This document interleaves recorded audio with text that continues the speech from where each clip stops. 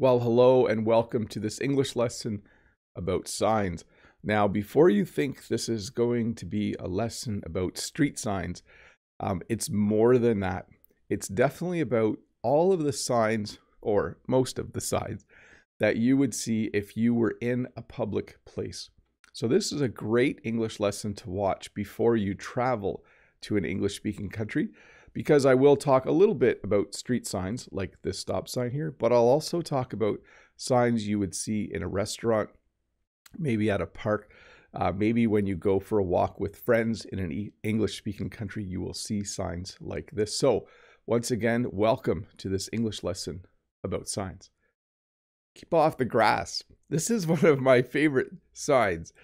And this is a sign that people who have a really nice lawn, people who have really nice grass growing in front of their house. Did you hear that? That was okay, a bird just flew into the window. I hope it's okay. I'm not sure if you heard that sound. I hope it's okay. Anyways, when you have a really nice lawn, you don't necessarily want people to walk on it. Usually grouchy old men put signs up like this, in my opinion. But if you live in town, if you live in a city and you have a really nice lawn, you might put up a sign that says, "Keep off the grass," which simply means don't walk on my lawn. If you could please stay on the sidewalk, I would appreciate it. And then, of course, we have standard signs like the stop sign. A stop sign is fairly universal around the world. Most people, when they see this sign with its 8 sides, it's an octagon, they know with a red octagon, even if it didn't have the word stop, I think many of us would recognize that this sign means if you're driving your car, stop driving your car, at least for a little bit. We also use this to tell people to stop doing other things. There's a little stop sign on the door of my school, and it says, "Stop. Do you have any of the following symptoms?" And then it asks you if you have any of the, cough, cold symptoms. So a stop sign can mean stop your car. It can also mean that you should stop and do something before you enter a building. We, of course, have speed limit signs. In Canada, we use the metric system. When I leave my house, I'm allowed to drive 80 kilometers an hour. When I get to the town where I work, I need to slow down and drive 50 kilometers an hour. It's important that you know what the speed limit is when you're driving a car. In Canada, you're kind of allowed to go above the speed limit a little bit. You're not really allowed, but I'll just say this. I usually drive about 85, maybe even 90 kilometers an hour in an 80 zone. And in a 50 zone, I often drive 50, maybe 55, never any faster, because I don't want to be unsafe. I don't want to speed in town where there might be people walking or little kids playing. When you're in a restaurant, or maybe when you are in a store, you might need to go to the bathroom. You might need to use the restroom. In Canada, we often say washroom as well. But this sign that you see here is a fairly normal sign that you will see if you are looking for a place to go to the bathroom. If you don't know where the bathrooms are, you can always ask. And someone will usually point to a sign like this that says restroom, or it might just have the figures on it indicating who's allowed to use which bathroom. But definitely, if you're at an airport or in the mall or at a store or in a restaurant, if you need to go to the restroom or use the washroom or use the bathroom, whichever word you want to use, that's the sign you would look for. Sometimes at school, the caretaker, the janitor, mops the floor, and the floor is a little bit wet, and that can be dangerous. So they put out this sign, "Caution, wet floor." So when I'm walking down the hallway, if I see this sign, I know I shouldn't run. You're not supposed to run anyways. You might see a sign like this at a mall. Very common to see a sign like this after people clean an area up. There was a sign like this in the grocery store the other day because someone dropped something and the bottle shattered on the floor, and then they came and cleaned it up and mopped it, and then they left this sign there, "Caution, wet floor." The reason you put this sign up is because you don't want people to slip. You don't want people to slip and fall if the floor is a little bit wet. Then, of course, we have the do not enter sign. This is similar to keep off the grass a little bit. It means that you should not enter whatever building you are in front of. So if you're walking along and you see a sign that says do not enter, you should probably not enter. It might be dangerous if you enter. It might just be a place where people don't want you to enter. But often you will see a sign like this. Maybe if you're in the mall and there is a store that's being renovated. So the store is closed and they're changing the store, fixing up the store for it to be something else. There might be a sign that says, caution, do not enter, because they don't want you to come in. They don't want you to enter the store. When I walk along the road, there are what are called hydro poles in Canada. You might call them telephone poles, you might call them utility poles, but they all have a little sign on them that says danger, high voltage. And then on mine, it actually says do not climb, so don't climb. When something is dangerous, we put a sign on it indicating that it's dangerous. Danger, high voltage. You might have a storage cabinet on a farm that has chemicals in it, and it might say danger, chemical storage. So whenever something is dangerous, when something can harm you, we often put a sign on it that says danger, and then we explain why it is dangerous. So generally anything that has a lot of electricity will have a sign that says danger, high voltage. This sign is very common in Canada. In my part of Ontario, you really can't smoke anywhere. It's rare for you to be able to find a place to smoke. So we have a lot of no smoking signs. You'll have these in restaurants. You'll have these at the mall. You'll have these in stores. In Canada, you cannot smoke in public places. Even outside of some of our buildings, people are not allowed to smoke right by the door. So in Canada, sometimes you can smoke away from the door of a building outside, but close to the entrance and exit, there's often no smoking signs as well, because, well, it's kind of bad for you. I know some of you may be smokers, but it is not healthy, just so you know. I know you know that. We also have what's called a caution sign.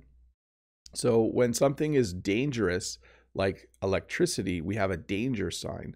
When something could be dangerous, when you could slip and fall, when you could trip. By the way, trip is when you're walking and then you walk into something and you trip. So you might see this when you're getting onto the subway. There might be a little sign on the floor that says caution, watch your step. You might have this on the bottom step of a stairs, where it just says caution, watch your step. And yellow is a very common color to use for caution signs. So caution. So again, the difference, if it says danger, it's a little more serious. Danger means if you go in here, you will probably be injured or something bad will happen.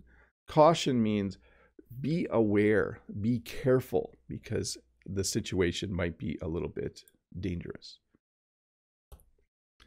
And then here's another road sign, construction ahead. This is very common in Canada in the summer.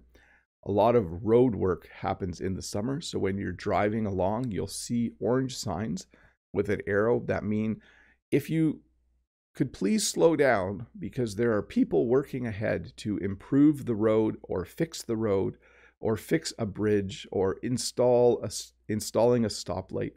Whenever you see a construction ahead sign, you should slow down, you should be aware of what's happening, and you should look for some kind of construction in the next few kilometers or miles if you use miles in your country.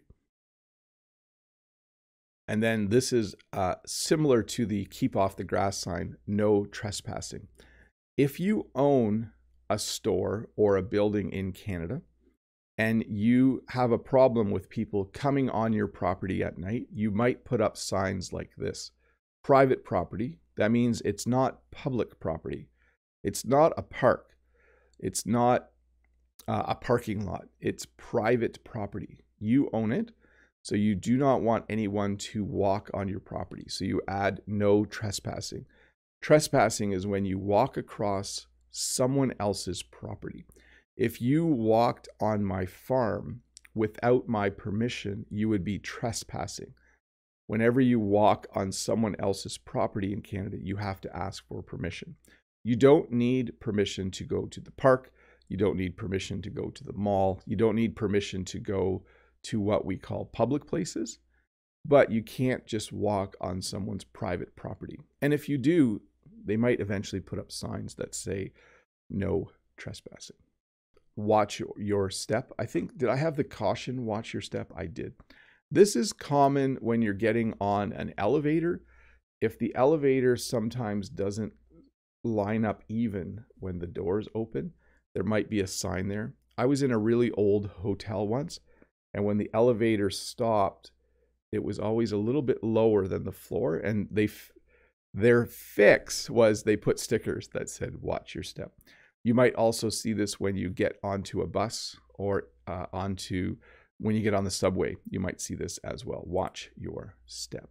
So be careful because you don't want to trip and fall. Remember, tripping is when you walk into something. Slipping is when you go like this, like it's slippery.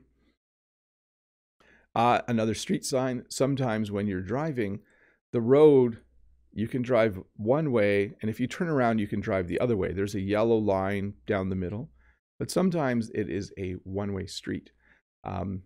Sorry, I should have used the word street earlier. There's no one-way roads, really. They're almost always called one-way streets, and that means you can only drive in one direction. Are there one-way roads? I'm not sure, actually. I should find out. Let me check for a sec. No, I'm not going to worry about it. No littering. This is one of my pet peeves. I don't like it when people throw garbage on the ground. I don't like it when they throw trash on the ground. Often when I go to the park, in spite of the fact that the park has lots of signs like this that say no littering, and most parks in Canada have lots of garbage cans and recycle bins, people still just throw stuff on the ground. So this is a sign that says, don't throw your garbage on the ground. No littering.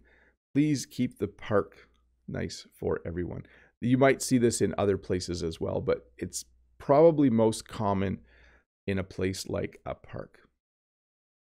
I haven't seen this sign for a while, but some businesses, sometimes they have a sign that says no shirt, no shoes, no service. And this means that if you're just wearing a pair of shorts and you don't have anything on your feet, you're walking around in bare feet, and you don't have any shoes on and you don't have a shirt on, they are not going to sell you anything. Some restaurants like it that people have a shirt and shoes on when they come in.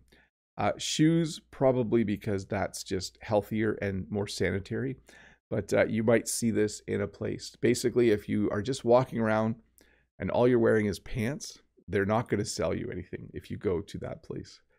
Honestly, I haven't seen this sign for a while. I wonder if they've disappeared now, but this used to be pretty common. Some people love dogs, and some people don't like dogs, and some people don't like dogs in certain places. So last night I actually was at a park, and the park had an area called a leash-free area where dogs were allowed to run around. But then it had another area where there was a sign that said no dogs allowed. So when you see a sign that says no dogs allowed, it means it's not permitted. We've seen this sign a couple times now. I think it was in the previous one as well. The red circle with the line through it. I think everyone is aware this is the sign, the symbol that means something is not allowed. It's forbidden. So if you see something like that with a cell phone in it, it means you can't use your phone. If you see it with a dog in it, it means no dogs are allowed. You may not bring your dog to this place. Have you ever been somewhere where you needed to, I don't know, renew your driver's license, or maybe you've gone to the doctor's office and you don't have an appointment? There are places where it says take a number, and they'll have a little device where you can pull a number out.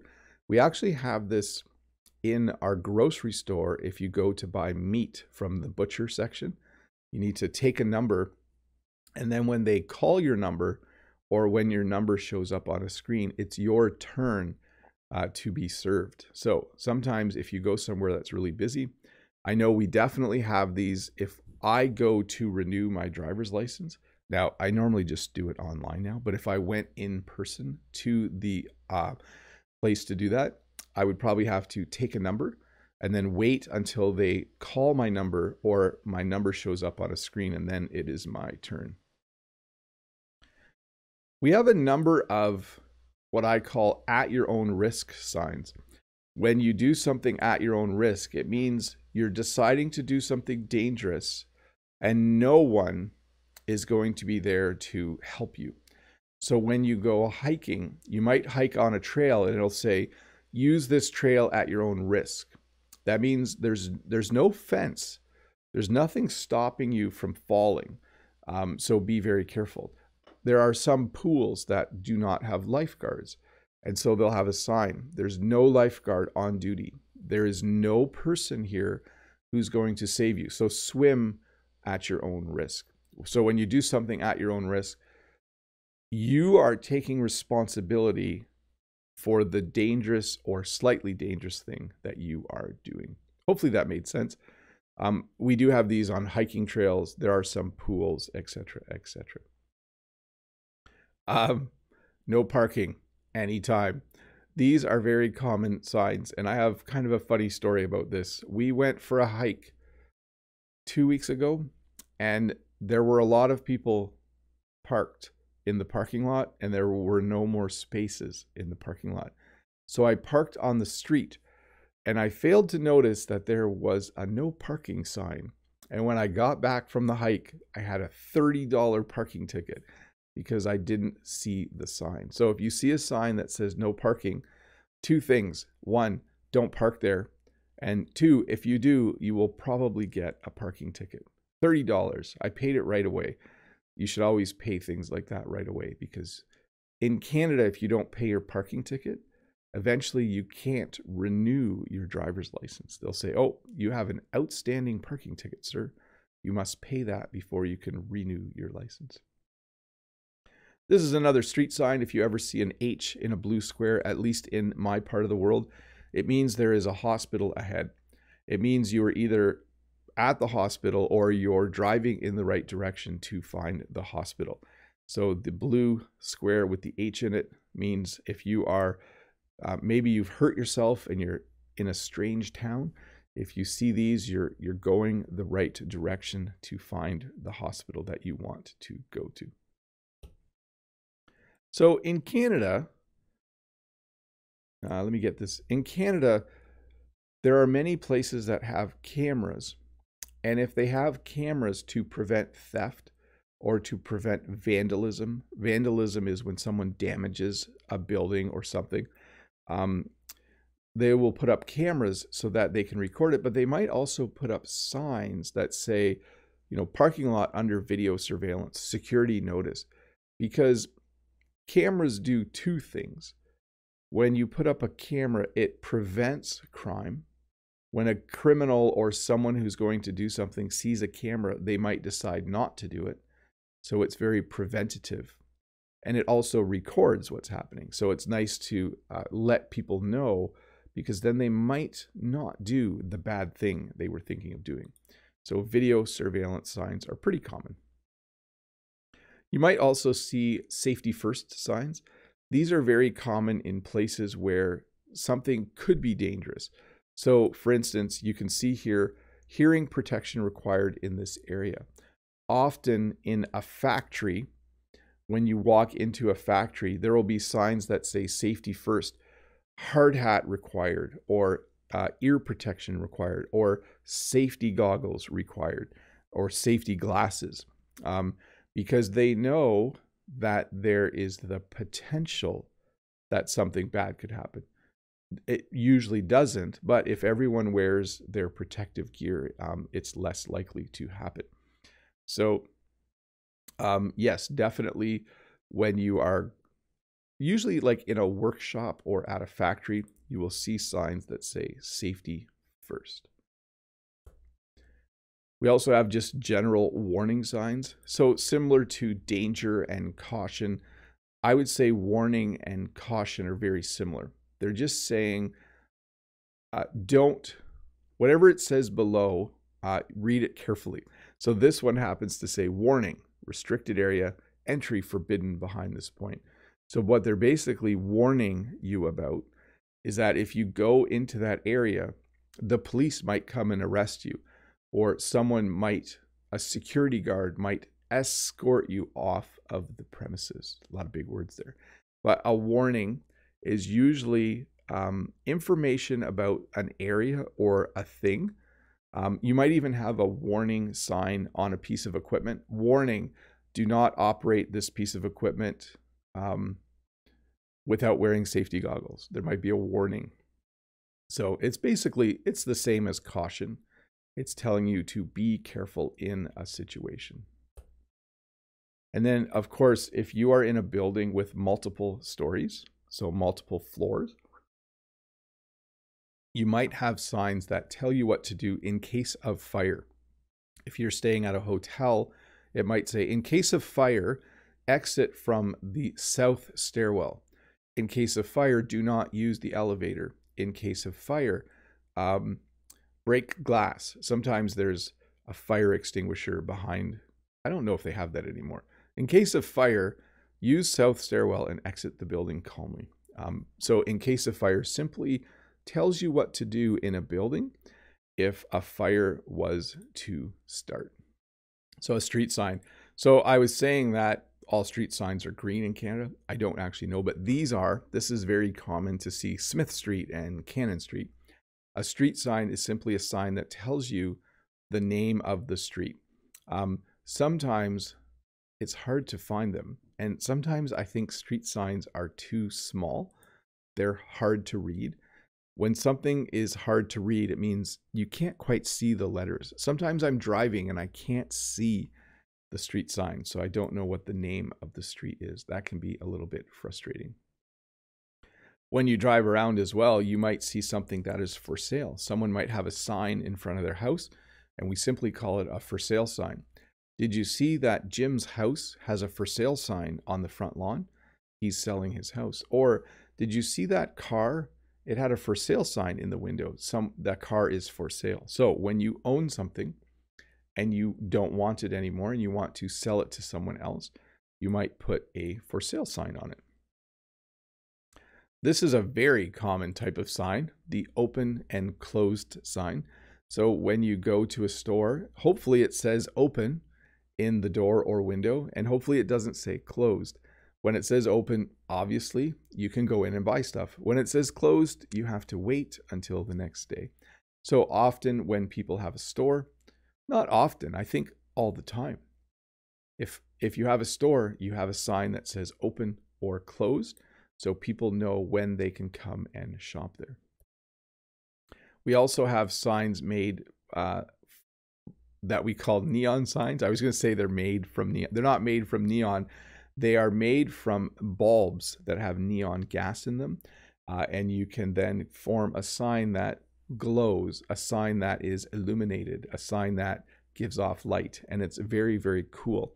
Sometimes you'll see a neon sign in the window of a store advertising something. This would maybe be in a restaurant or club, and it's simply pointing to where the bathrooms are. It's probably in the UK though, if it says toilets. We also have what's called a digital sign. So this is a sign where you can change what's on the sign, often in front of a fast food restaurant. The fast food restaurant in my local town has a digital sign, and the sign changes every few days. Sometimes it says, buy 2 hamburgers today, special, buy 2 hamburgers for $5. Or it will say, today, chicken burgers on sale. A digital sign is something that can be changed, and it will have a different message on it every day. Rules. So sometimes you'll go somewhere and there will be a sign that has rules on it. You might see this at a playground, like this sign. It says basically, it doesn't have the actual numbers, but it tells you who's allowed to play there. You might go to a campground and there will be a sign that has rules. No fire, no fire before 6 p.m. or no loud music after 10 p.m. There will be rules. So whenever you go somewhere where people spend time together, you might see a sign like this that has rules on it.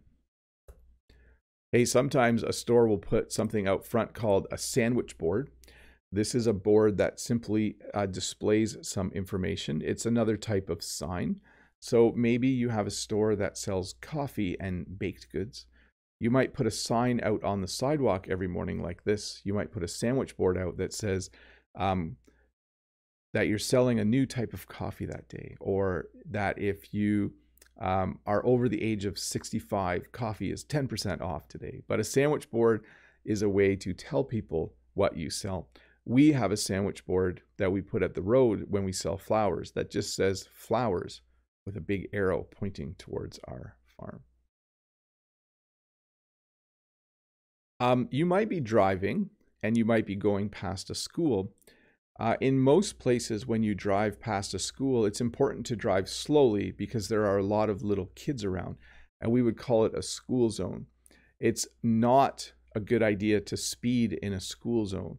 Sometimes you get a bigger ticket if you are caught speeding in a school zone, because we want school zones. We want the roads around our schools to be very, very safe. We don't want people to speed because we don't want anything bad to happen. So you will see a sign like this, school, which means that you are in an area where you should drive slowly and watch out for little children. So there are a couple of different ways to find parking in a city. You can look for a circle, a green circle with a P in it. It might be a blue circle with a P in it. It might be a blue square with a P in it. But generally, if you are in a city and you need to park your car, you want to find a parking lot. And often you will see signs with the letter P in it. In my part of the world, usually green, sometimes blue. And in some parts of the world, again, it might be a square. But you would use that to find a place where you can park. Usually it costs money, though. It's hard to find in a big Canadian city. It's hard to find a place to park that is free. So let's see here. You might have a sign that says hazardous materials. Now this is another caution sign, but you might have a sign that says, hazardous materials, don't enter here without protective gear or protective clothing. This would be rare. This would be like at a factory or something like that.